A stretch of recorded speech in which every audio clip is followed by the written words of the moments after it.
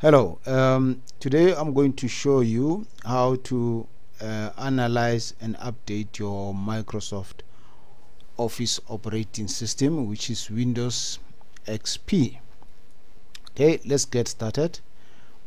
I'm going to try and install another software. Now, when I try and install this software, I get a Windows installer which is going to let me install the software. This is obviously the external software, and then the SQL Server Compact to allow me to install. As soon as I install, I get an error saying an error occurred while downloading a required file. You may retry downloading the file or cancel. Now, when one experiences this kind of a problem, two things are possible. One, it is the operating system is not up to date. Probably the service pack needs updating, or the entire operating system needs to update. So what I'm going to try and do is to establish the nature of the problem. So if I go to the details, in the details section it shows me what problems the system has encountered. Virtually this is the type of an error. I don't know what this is. And then if I want to go further and determine the nature, where the nature of my program is lying in my hard drive, this is the address where I can find it. But I can retry, still gives me that error. So in this case it means I have failed. So I'm going to cancel this and cancel that and try and do troubleshooting using Microsoft Help. Now I'm now in the Microsoft Help. I've just typed in there, the Windows will not install third-party software, and I click go. Right now there are several options that I can find in this section if I have done the correct procedure or type the correct. But in this case it will require me to go to certificates or stored certificates. Maybe the application needs to identify security certificates on the software that I'm trying to install. So basically I don't have time right now to follow this further. I'm pressed by time because I need to just do a quick review to find out what the problem is. So I'm going to go back and try and see if I can do the Windows update. In other words, open the update and as well as scan the updates and see if I can find the updates. And then once I've done that, then I'll be able to reinstall the system again. Okay. Right, I want to pause this.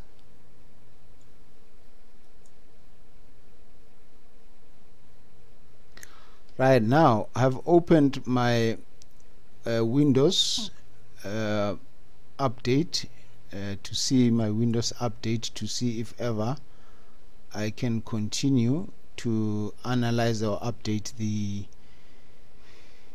the operating system. So here's my Microsoft Windows update, which this is for XP, and then I'm going to select the Express, which will it's a recommended priority updates. When I click this, it should be able to scan my system, whereby it puts all the necessary service packs up to date, or any patches that the system needs, so that it can be able to comply with installing new applications. Then from there on I'll be able to try and see if this is going to work. So it is scanning now. While it is scanning, I'm going to pause this and then see after about 5 minutes, and then we'll be able to see again whether we have managed to achieve the results. Right, now it has finished looking for updates. It seems like review and install updates. There is no updates to install. Review your update history. update history will show me all the stuff that has been updated in my computer. There's my Office XP. It was last updated in May 2013 on the 15th, and this was an automatic update. So it means I've got Internet Explorer 8 for Windows XP, and then there's your XP Microsoft Net Framework 2.0 Service Pack, and then Server 3 and Windows XP 86.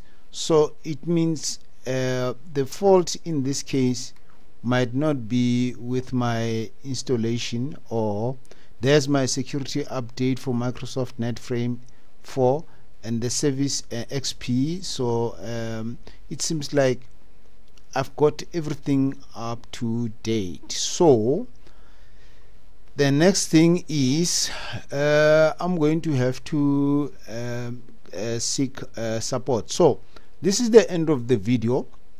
I hope it has helped you establish how to update your Microsoft Office XP. I hope you've enjoyed it. At the bottom of the video, I'm going to put a link, and I'm paying this forward because someone offered me these ebooks. Some of them are for internet marketing businesses. The link that you're going to click at the bottom of this video is not related to Microsoft Office XP updates. It's just a link that I decided to put to share this ebooks with you. So be kind enough, if you don't mind, just click on that link below at the bottom, and then download. You can download those free ebooks and enjoy it. Thank you very much for listening.